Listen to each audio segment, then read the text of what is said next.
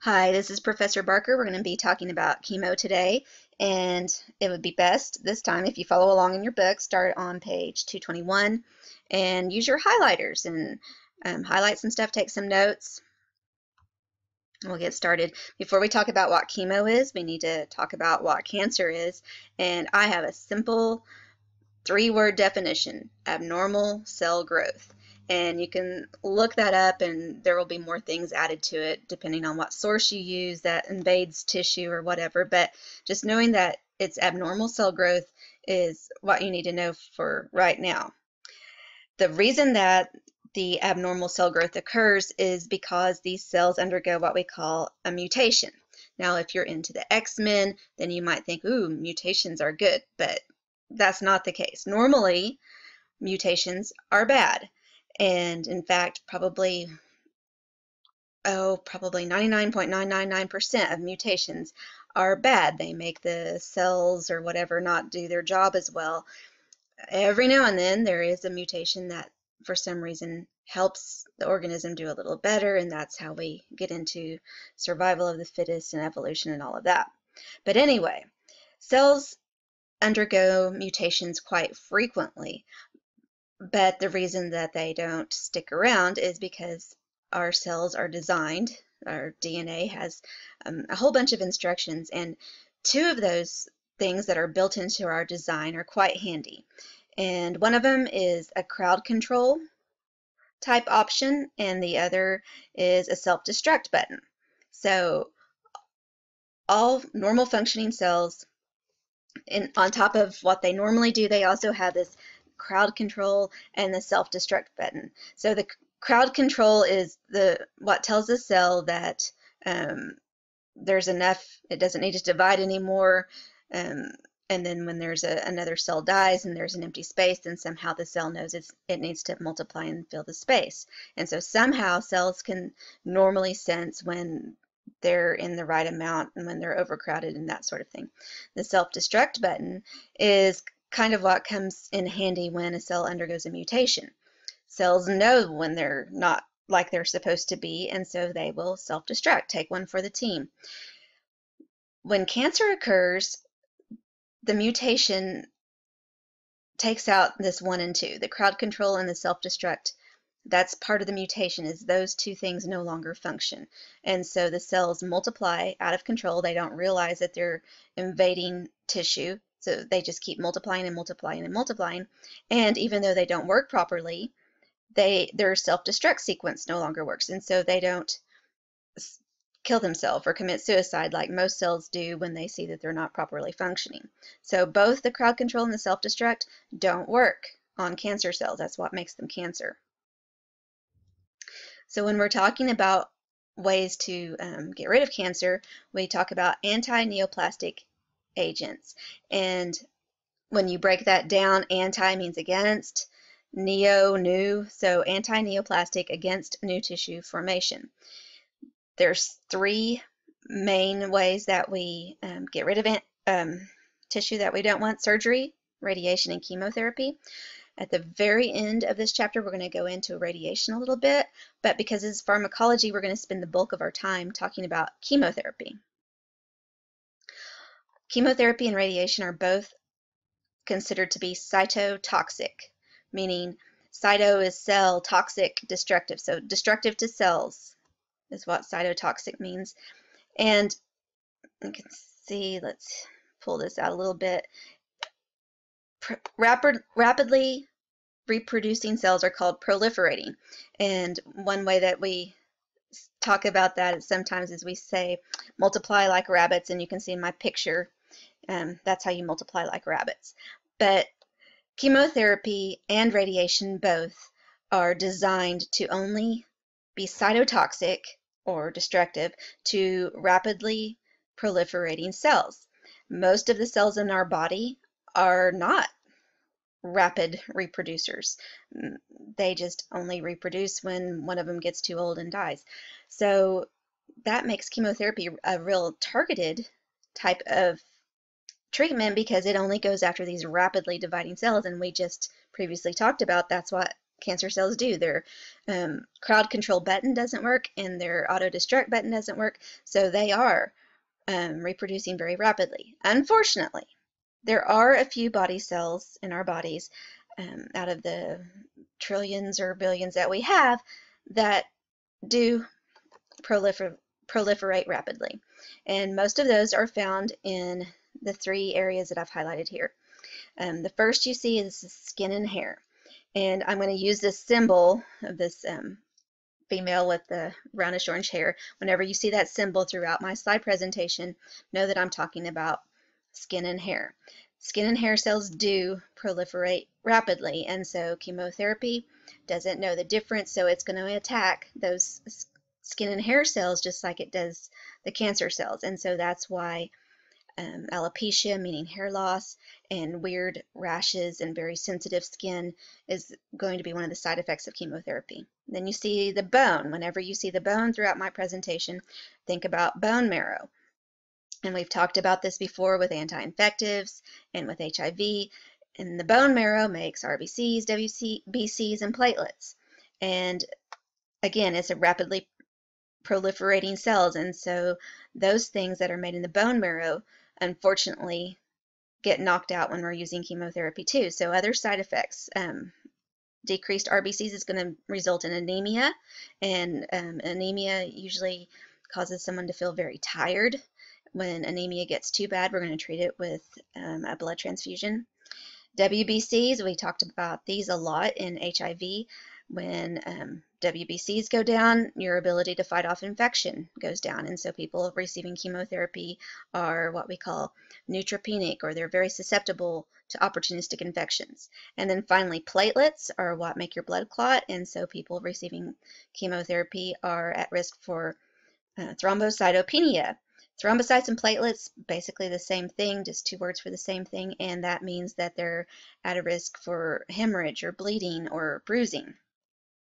And then finally you see the stomach over here, and there's 2 parts to the stomach. Here I have listed the GI epithelium, meaning the lining of the stomach, the intestines, and then also the mouth and the anus.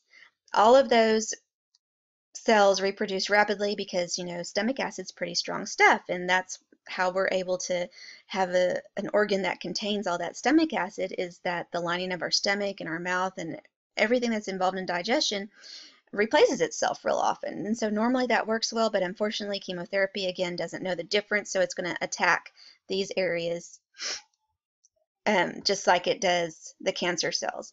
And so that's why other side effects are going to be the nausea, vomiting, diarrhea, and then very sore mouth, mucous membranes.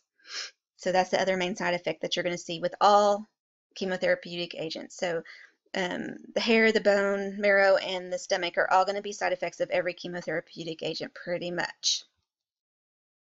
The first category that we're going to talk about are antimetabolites, and you can find those on page 222 and 223. Antimetabolites. Now, the first time I gave an exam over this, there was a matching part, and it had all the different types of chemotherapeutic agents. It had antimetabolites, alkylating agents, mitotic inhibitors, and anti-tumor antibiotics, and students had to match them. And I'll be darned if the matching part to antimetabolites wasn't this: rapidly proliferating neoplasms. And I have question mark, question mark, question mark after it, because I thought that was the worst definition I've ever heard of antimetabolites. And of course, I wasn't wrong. Over half my class missed that. And so I know, on the next exam to change it, but I did want to put it out there because since it was on Cengage, as in their software, you might see it elsewhere. So whenever you see rapidly proliferating, and if you have to choose one, go with the antimetabolites. And the key is this looks like metabolism, and that will maybe help you remember proliferating, metabolism speeds up. A better way to think of antimetabolites is this way. So here we have a pig, and he's being piggish, eating everything. And when you have these rapidly proliferating neoplasms, that's what they're going to do too, is they're going to eat and eat and eat. And what a metabolite is when a person eats food, then that food gets broken down, and when it's useful for cells, it breaks into what we call metabolites, okay? And so metabolites are just the part of food that cells can use, a real simplistic definition. So an anti-metabolite is like fake food. So we're going to fake the cells out. They're going to think that they're getting food, but really they're getting this plastic food. But because they're so piggish and they eat everything that they come across, they don't know, they don't care. They take in the fake food and then they can't grow and they starve to death essentially because they're eating this fake food instead of the real food. So that's really a better explanation of how anti-metabolites work. We have there's more than just three, but I've listed the three that I've heard the most of. Methotrexate, fluorouracil, which is more commonly called a 5-FU, and then Ara-C. Ara-C is not in your book, but I did see it on like the Evolve NCLEX prep, and so I went ahead and added it here. Here we have, again, I told you, when you see this, think skin and hair, so alopecia, hair loss, rash, photosensitivity. You have the three biggies with the bone marrow, leukemia, anemia, thrombocytopenia, and of course the vomiting, diarrhea. Anorexia just means loss of appetite. So all of those that go with every single chemotherapy agent are going to go with anti-metabolites too. And a biggie on here is the ulceration and bleeding of the oral mucosa and GI tract. That seems to be a little bit worse with anti-metabolites than with some of the other chemotherapeutic agents, and so that's why I highlighted that. Before we get into alkylating agents, let's look and see what questions Evolve has that for NCLEX prep that have to do with antimetabolites. So here's our first question. This one has to do with Ara-C. Like I said, it's not in your book, but it is in the Evolve. Client with acute non-lymphocytic anemia receives the treatment with cytarabine or Ara-C. The nurse reinforces medication instructions to the client and tells the client that it is important to report which adverse effect to the healthcare provider. So our choices are nausea, anorexia, headache, and sore throat. So nausea, anorexia, that went with our stomach, right? And that's going to be with every single chemotherapeutic agent. There's really not a lot of difference between those two, so I'm going to say not one of those two. Headache, I don't remember seeing that on our thing. Sore throat. Sore throat can mean two things. It can have to do with, like I told you, with the anti-metabolites, they're particularly hard on the mucous membranes, like in the mouth, and also sore throat can have to do with infection. So that's what I'm going to go with. And we are right. Our rationale says the major effect of Ara-C is bone marrow suppression, or depression, sorry. And so sore throat is always going to be an indicator of when you have low WBC, something you have to pay attention to. We talked about this with AIDS and HIV, that sore throat, it might mean strep throat, and someone without a good immune system can die from strep throat. This next question, I didn't go into what leucovorin is, but if you look on page 223 of your textbook, in the little blue, yellow box, you'll see it. Our question is, a client with lung cancer is receiving a high dose of methotrexate. Leucovorin, also a type of folic acid, is also prescribed. The nurse who is assisting and planning care for the client understands that administering leucovorin is for which purpose. And if you read on page 223, it says, leucovorin is a reduced form of folic acid, and it's used as a rescue agent following methotrexate administration to reduce the side effects of methotrexate-induced hematological and GI toxicity. So, preserve normal cells, that sounds pretty good. Promote DNA synthesis, no, it doesn't do that. Promote medication excretion, no, it doesn't do that. And promote synthesis of nucleic acids, and it's a little beyond its capacity. But preserve normal cells, that's what I think it does. It provides the folic acid is one of the metabolites that cells need, so the real food, and so it's going to give real food to the real cells while the cancer cells are gobbling up the fake food. The last question I saw had to do with fluorouracil.